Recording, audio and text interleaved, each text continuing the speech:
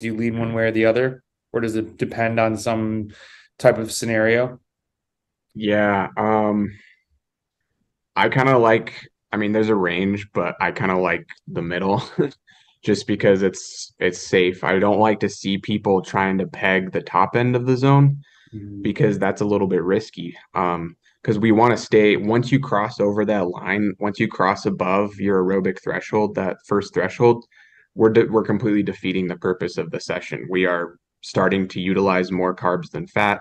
It's going to be a lot more taxing than it needs to be, and we're not training what we are intending to train. So I like to keep it kind of, my magic number would be like around 65% of FTP for the most part, Mhm. just because it's hard enough to where you're going to be getting some good gains out of it, but it's not, we're not hitting that limit to where we might be crossing over.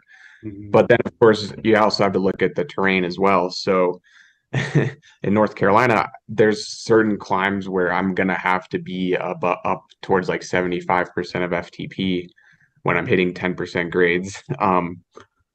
And then obviously you have to look at the level of the athlete as well. If they live in a really hilly place, um, and they might not be as fit as somebody else, it might be really hard for them to keep it in zone two, which is just kind of the way it is. But and it also depends on the time of year as well. So I think during base season, I like to ride maybe a little bit higher in zone two, Mhm. especially if you're more limited for time because we can do more work. We can burn more calories and train the fatigue resistance to a greater extent.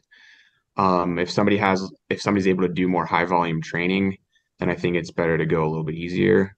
But as you approach the season and the build phase, I like polarizing it more. So we want to make sure that you're really fresh heading into those high intensity sessions. So the goal isn't really to do a ton of work or a ton of calories. The goal is to really get the most out of the high intensity. So at that point, I like to back down the endurance to more lower end of zone two so that you're more fresh to hit those high intensity sessions. And I mean, you're still going to get tons of benefit from that.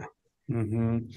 It's you made a good point about the tempo early on, and I think for newer listeners, I want to second that big time because tempo is fun. It's fast fun. And it gets to a point where there are definitely athletes as they get fitter, they're like, oh, well, I rode kind of more tempo today and I still feel good. And you do it again, you do it again. It's not like a couple tempo sessions are going to wreck things, but I have definitely seen in myself I have two athletes right now that they're relatively newer and working with me.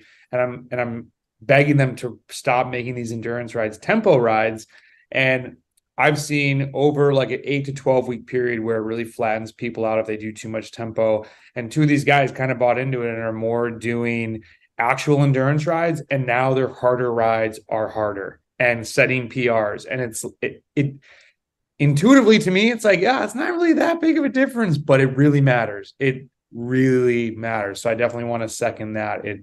It's still shocks me at the difference in how much harder you can go when you really keep the easy days easy.